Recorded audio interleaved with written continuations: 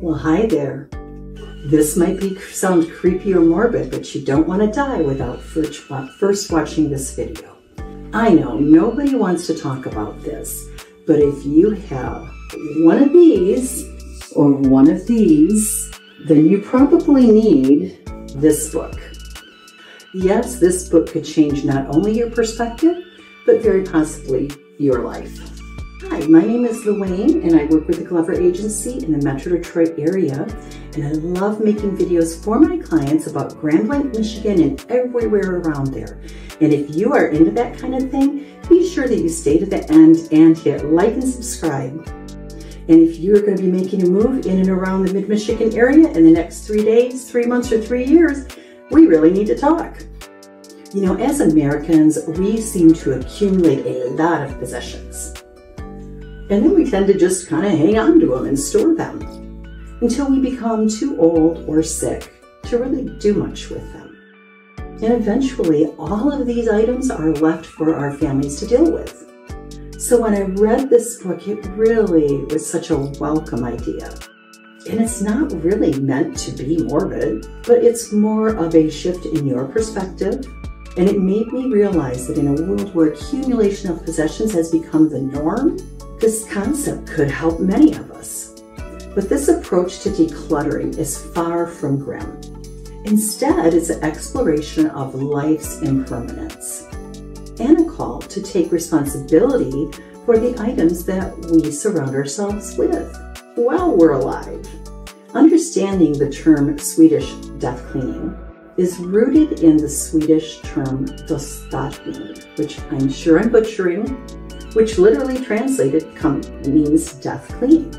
And it has garnered attention for its intentional and purpose-driven approach to organizing and disposing of one's belongings. As described by the pioneer of this movement, Margareta Magnusson, in her book, The Gentle Art of Swedish Death Cleaning, when you think about your possessions, be brutally honest with yourself and ask yourself, if tomorrow I woke up dead, are there any things that I would be embarrassed for my kids to see? Like, do you have old love letters from your first love that your children might be reading and this isn't even their father? Or maybe you journal and there's things in your journal that you really don't want your children reading. These are all things that we can dispose of prior to our death. I went through my very first death cleaning 10 years ago when my mother and her husband both passed away within 10 months. And then 10 years later, when my father passed away, and I was faced with settling his estate. This book really spoke to me because the author herself did her first death cleaning when her mother passed away, and then later when her father passed away. Who knows, you may be going through something like this yourself right now. And one thing that I can attest to is that about death and the loss of a loved one is that it rarely comes at a convenient time. And I don't mean any disrespect in this at all. I can just tell you that when my mother passed, unexpectedly and suddenly, I had just a few weeks earlier gotten a cancer diagnosis that's going to require about a year of treatment. And I'd just gone through a separation from my husband. And then later, when my father passed, well, it kind of was expected, but it happened around the time of my daughter's wedding. And if you're like me, you're just busy living your own life. You have children and they're going through various stages, and you have work, and then all of a sudden life throws you a curveball. It could be a bad diagnosis, it could be a wedding, it could be a death, it could be a divorce. And then suddenly you have a house filled with a lifetime of possessions to dispose of or sell during your period of grief. And meanwhile, life keeps going on. Now, there was a good amount of stuff at my mother's home, and her husband had recently been moved into a nursing home, and it was very unlikely that he was going to ever be able to return to the home. So I was able to do both of their death cleaning, I guess you would say, at the same time. My initial response afterwards was just to move everything over to my place so that I could go through it at my leisure and when I was feeling like it. And I did just that. I moved all of that into my already full basement. And then fast forward 5 years, and it was all still in my basement. And every time that I went down there, I was overwhelmed with sadness and anxiety as I was faced with the reality of what to do with all of this stuff. And I really didn't realize the toll that it was taking on me. Initially, I was hesitant to part with anything. And there really wasn't all that much that I wanted from my mother's home. She had kind of already done her own version of death cleaning, even though it wasn't a thing back then, and had given out some of her possessions to my children, myself, years earlier. So I had pretty much all that I wanted, but there were photos and a few items that I still wanted to take from her home. And she kept them all this time. Then fast forward to early 2017, I decided I was going to conquer this mountain of stuff. And boy, I'm sure that the trash collectors called me a lot of bad names because the entire front of my home was just covered. The whole front yard was just filled with garbage. A lot of it was picked up by trash pickers, and I didn't expect the sense of freedom and the moving forward that this gave me. I was nearly giddy. I was so happy for the first time in many years. Every item in our homes does have some type of level of cost, right? I mean, just being there, it either costs you space, it could cost you energy, the time to maintain it, and it can really rob you of your peace of mind, as it did mine with all of those things in my basement. Worrying about and wondering about what you're going to do with these items and the energy that it takes to dispose of them. Things that are no longer needed or useful in our lives. And I had a bit of an epiphany. And I realized that many items I own were of the same nature. I had saved toys for grandchildren that may never arrive. And I'm actually embarrassed to admit that I even had a collection of my children's teeth that they had left for the tooth fairy. Now, I'm not really sure what I thought I was going to do with all of these teeth, but somehow they had remained in my dresser drawer. Maybe I was going to make a necklace out of them. I'm not really sure. And I started thinking about all the families I know with full homes, full storage units, and even full pole barns and airplane hangars. Their parents' homes were also needing cleaning out, full of stuff for their kids to deal with. And I'll assure you of one thing, your kids are not going to feel blessed with having to sort through all of your stuff that you never cared enough about to do anything with. And this is often illustrated when I arrive at their home to talk to them about listing it, and there's a huge dumpster out front, and everybody is throwing things into it. Now fast forward another 5 years, and my own father was diagnosed with a terminal illness. And as life would have it, our daughter, who had to postpone her wedding for 2 times during COVID restrictions, was planning to have her wedding that summer. My father was dealing with a terminal illness at the time, and his hospice nurse had pretty much assured us that nothing was probably going to be happening anytime soon, that we had several weeks, maybe even another month by the look of things. So you can imagine our surprise when he passed away 1 hour before she went down the aisle. Now at the wedding itself, I didn't share that with anybody. I don't even think I told my own husband and kids that until after the wedding, because I didn't want to put a shadow on the event. But right after the wedding, when we were so exhausted from all the preparations, we had to jump on a plane and fly down to Florida to deal with his estate. And I quickly discovered that my father had a new hobby, garage sales.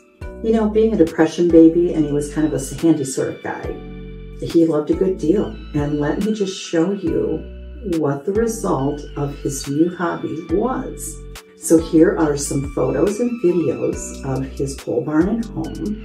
Now I want you to notice in the rafters here how much wood is there.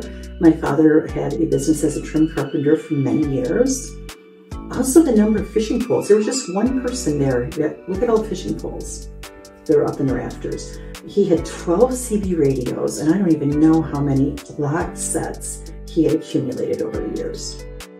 And he had a bad habit of stashing money and valuables all over. And he admitted that over the years, he had forgotten where a lot of these things were hidden. He had a pole barn and 3 other sheds full, as well as a trailer outside of the house.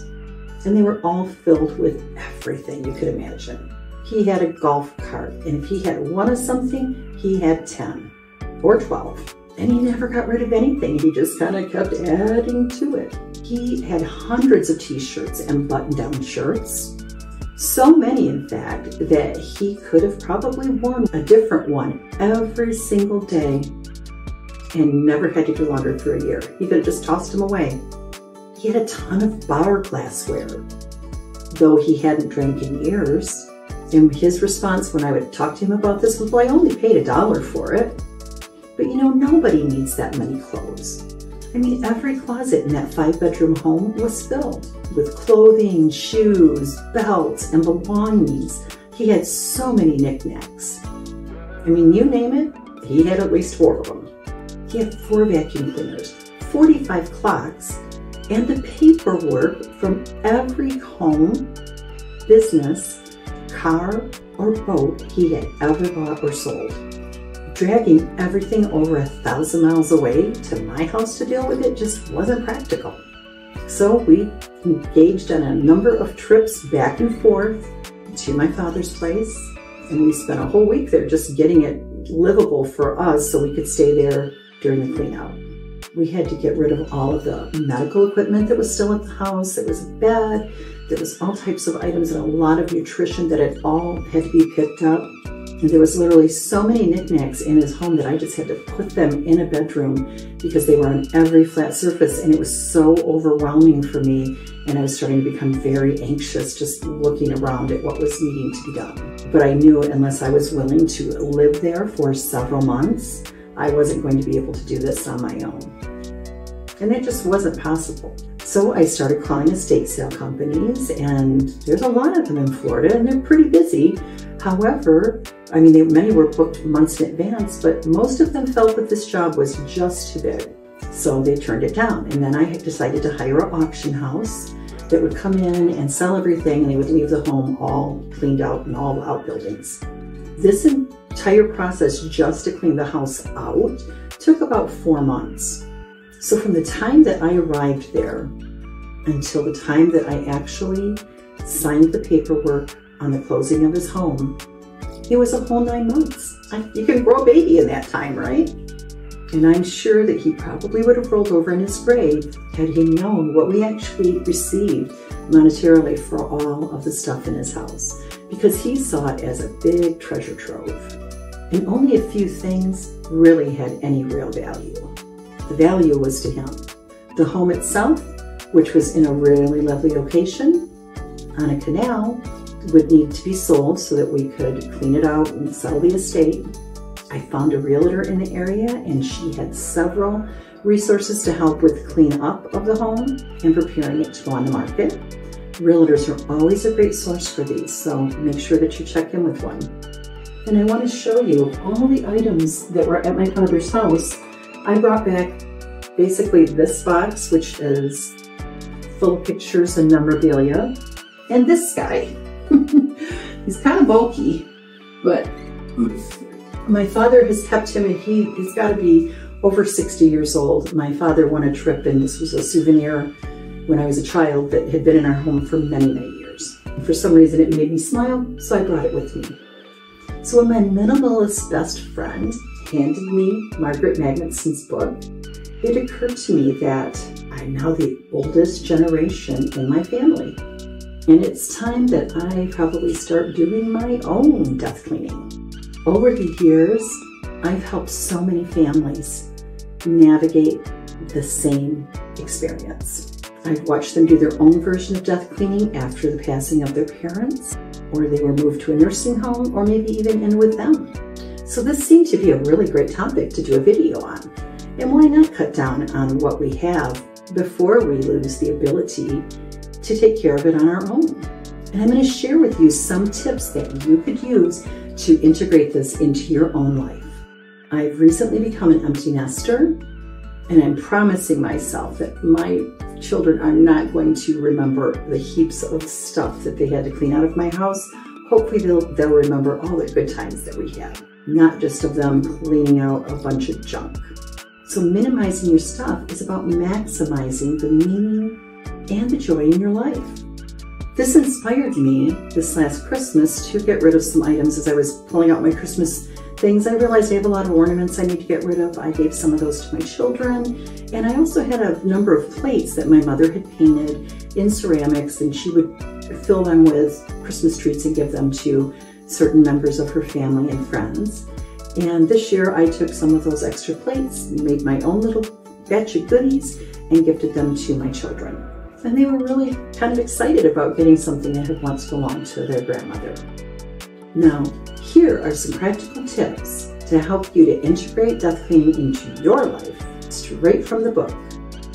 Adopting these practical tips will help you to avoid leaving too much for your children. The first one is the one in and the one out rule. Now, I've been doing this with certain items that I tend to accumulate, being clothes and shoes. If you know me, I have a lot of both.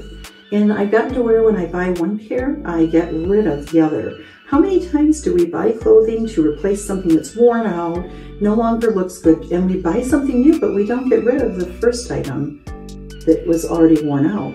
We don't donate it, we just throw more stuff in there. So every time I bring a new pair of shoes or a new top or something into my closet, I take out 2 items I'm no longer using or that are worn out. So this helps you it keeps an equilibrium where you're not just adding to the amount of things that you have.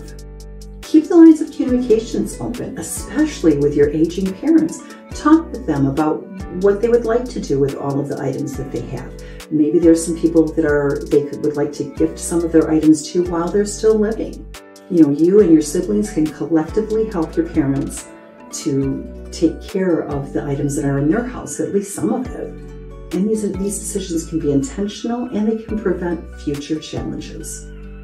Do not start by going through your photographs. This has always been a huge mistake of mine. Oh, let's go through all these things. And I grab a box of photographs, and what happens, I start looking, oh, who's this, who's that? And what it does is it distracts you from getting further along in your cleaning. And also think about this. You can look through your photos much later in life when you're really not that physically able to do much else. You can still look through your box of photos. So that's something that you can save forever. Direct your energies at all the other stuff and leave the photographs to the end. And also start engaging in regular decluttering practices. Embracing an ongoing decluttering journey by identifying the things that are no longer useful in your life and releasing them after they've served their purpose. And it will keep your living space free from unnecessary accumulation. Embracing change for a more meaningful life as we traverse through the different life stages. The significance of certain possessions evolves. When you have a house full of kids who are in sports, you have all this sports equipment, you have things to haul the sports equipment in. You may have a lot more pots and pans and dishes than what you need now as empty nesters. And Swedish death cleaning encourages us to wholeheartedly embrace these changes and to be candid about our current lifestyle. It extends beyond mere minimizing of stuff. Swedish death cleaning can actually be a compassionate act, not just for yourself, but for those you love.